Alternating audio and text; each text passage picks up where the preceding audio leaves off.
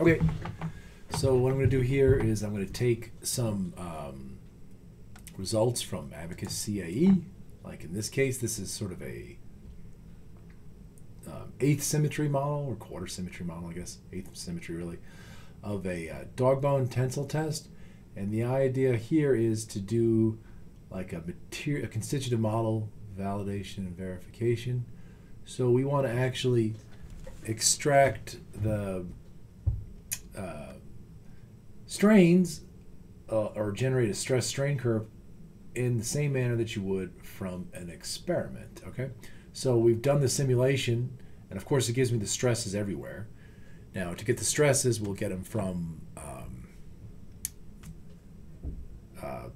knowing the load as a function of time. So on this one, basically we've put a traction on the top face here, so I know the stress, the P over A stresses you would use in an experiment at every time. And now I need to get the strain as if it were measured by an extensometer, okay? So what I'm going to do here is I want to get the displacement of, say, this node as a function of time so I can put it, in Excel and manipulate it, all right? So how do you do that? Well, the first thing you're going to do is it's obviously you have to have results and you have to be in visualization, right?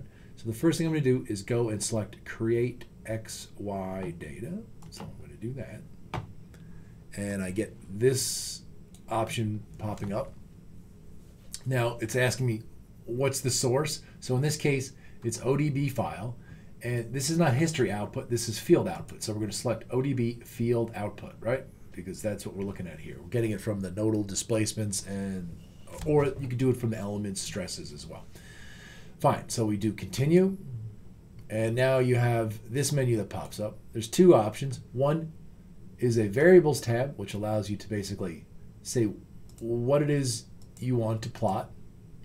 And the other one is the node elements tab, where you make your selection. So you could have a node set already defined, but if you don't, let's use pick from viewport, okay? So I'm going to keep it at pick from viewport. Actually, you can see I already had a node set defined, an extensometer node, right? So I actually could operate on those, but let's not even do that, right? Let's right. I mean, if you know how to set node sets, you can do that and just select them directly from here. But let's do pick from viewport.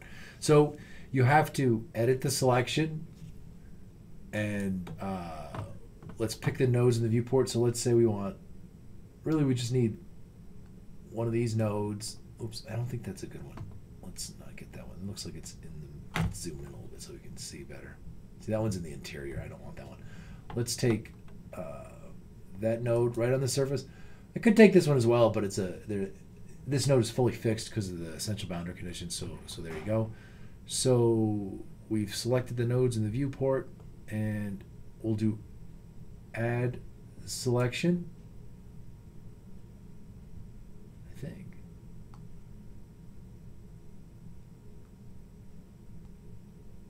Oh, wait. Let's delete these. So pick from viewport, add selection, edit selection. So we'll pick the node, and then, okay, so we pick the node, and now we're done. Fine, okay, that's what I forgot. You got to do done down here. And now I have one node selected. So there's one node selected in this viewport. Now let's go and plot it. So we go to variables, and we want, in this particular case, let's say we want to plot just the displacement in the to direction, the y direction. So I check that, and we can plot it. And there you go. There's the plot of the displacement at that node. It's actually node, I know you won't be able to see it on the video, but it's actually written down here in the legend. It's node 1522, and it's the node in the y direction. And this is it. Versus time, this is just a linear elastic material, so it's a rather boring plot, but so be it. And also, you can save it, right? So I don't know. So this actually keeps it in record, right? And from there, we'll be able to get the data in XY form in a tabular form and be able to cut and paste that into a spreadsheet. So it's fine. It says XY data will be extracted from the field using the default names, and it's only available for this session. That's fine. So it's extracted those. Okay, so fine. So we can dismiss this, all right? So it's actually saved this data, and you can see it now. If we go next to the create XY data, and we go to XY data manager, here we go. And actually it did it twice because I think I clicked it twice, but so be it, right?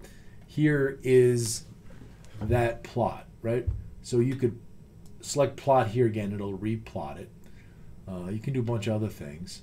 But now what you want to do is you want to get, this data in a spreadsheet so you can manipulate it. Now, there's probably other ways to do it, but the easiest way I find, or the only way I know actually, is to go and edit it.